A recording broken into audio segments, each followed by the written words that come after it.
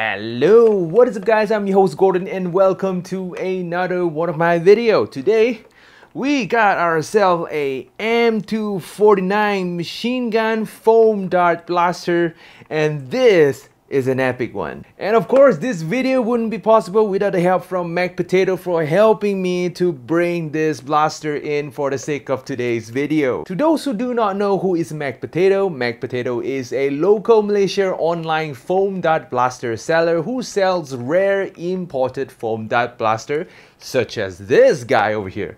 So if you guys are interested with the M249 or even interesting blasters such as the XM1014 or even the M870, feel free to visit MECH POTATO. Link is in the description down below.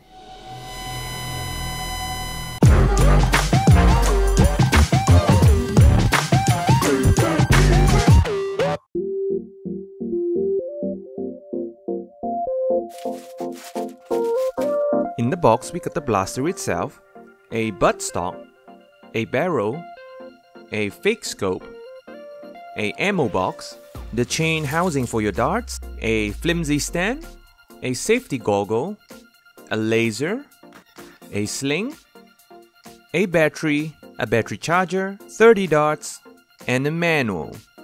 In order to put the dart housing together, first we are going to align according to the arrow. Align the pegs properly, remember to push in the head first, and then slowly twist it in. The housing will click together. Repeat the process until you finish connecting them all. Installing the buttstock is pretty straightforward. Basically just grab the buttstock and slide it in just like so. For the barrel, you just have to friction fit it just like so. Installing the ammo box is pretty straightforward. Just align it with the hole and push it in and it will click in. After connecting all the chains, basically you just have to push it in the inlet just like so. To avoid the darts dangling around, there is a hole in the ammunition box. Basically, you just have to shove in the ammo chain in that hole. Next, we got the flimsy stand.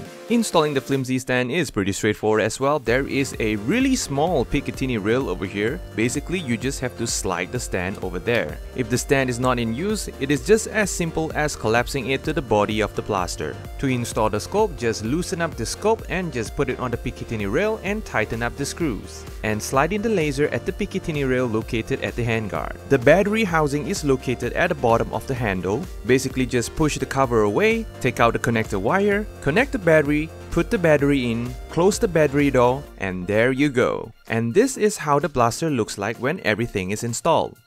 Okay, first look at the blaster. I mean, the whole design is definitely incredible. I mean, kids these days are just so lucky to have something like this to play with. Okay, the whole build quality is rather solid. I mean, this whole thing is not even nylon. This whole thing is made out of ABS plastic, and these are really thick ABS plastic. I mean, this is not heavy or something. It's just basically well built. The size of the buttstock is of course a tad smaller than an actual M249 buttstock, but the proportion of the front here is pretty darn similar with the real one. One of the main features that I actually like about this blaster is the belt fed system over here. Of course, we have seen a lot of belt fed imported blaster, but most of them are like full length dart. This thing can absolutely use half length darts or any XM1014 darts. So basically this is going to be much more accurate than your original Nerf blaster. Speaking about the belt over here, just in case if you need more ammo, you can actually purchase more belts separately from MECH POTATO, which is a good thing. One more interesting thing about this blaster is that this blaster is actually powered by battery,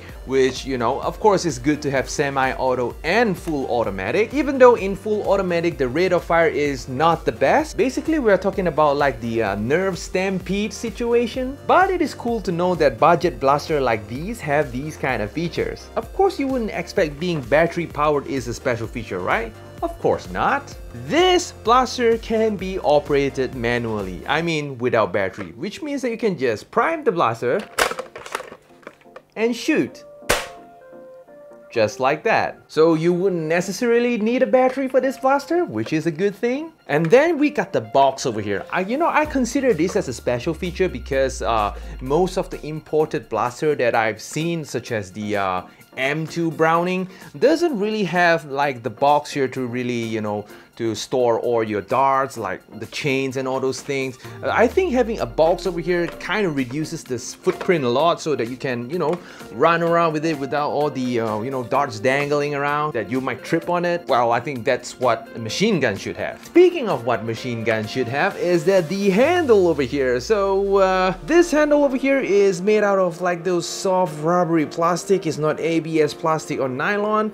It kind of felt a little flimsy, it kind of felt a little soft, and of course I wouldn't want to trust holding this handle because this thing might, you know, might snap on me. But most of the time I don't think you will be needing this handle anyway. You will be holding it like that, since this is a pretty light blaster. So being a heavy machine gun, you definitely need to have cool tripods, but the tripod over here is rather disappointing. I mean, come on, what's this? But I can totally forgive that because this whole blaster is actually made for children, is not for competitive play, so I can deal with it. There is a Picatinny rail over here, there is of course a Picatinny rail over here, and definitely a really tiny Picatinny rail over here for the, you know, unreasonably designed stand. Of course, the scope over here is fake. Well, the scope is not completely fake though. There is a little bit of magnification going on at least. The extra barrel over here is of course just for cosmetic purposes to make this whole thing looks more, you know, intimidating. I mean, the only real thing about this blaster is of course the laser over here. This is pretty much an actual laser. I mean, look at that. And with the scope out of the way, there is a iron sight over here and a iron sight over here, which I will probably never use it, but overall I think this whole blaster is pretty fun to play with. I mean, that's really fun. So without further ado, let us go test the blaster out.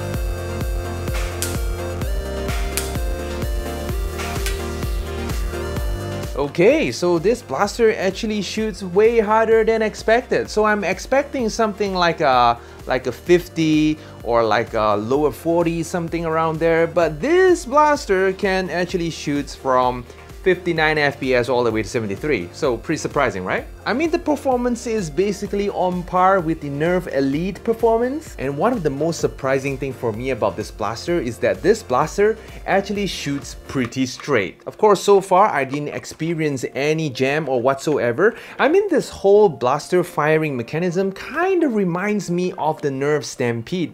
I think this is basically the same firing mechanism, the same system that you know, this blaster is using over here. To some people it might be a good thing because as far as I know, there are some people who don't really like flywheel blaster because of the raving noise. So in conclusion, this is a really fun blaster to play with. And if you're looking for a fun blaster to play with your kids, or if you don't have any kids, or you're like me just trying to look for something fun to play with, this is definitely one of them. So yep, that's all today guys. Like this video if you like it, dislike this video if you do not like it, subscribe if you haven't already, and of course I'm gonna see you in the next video.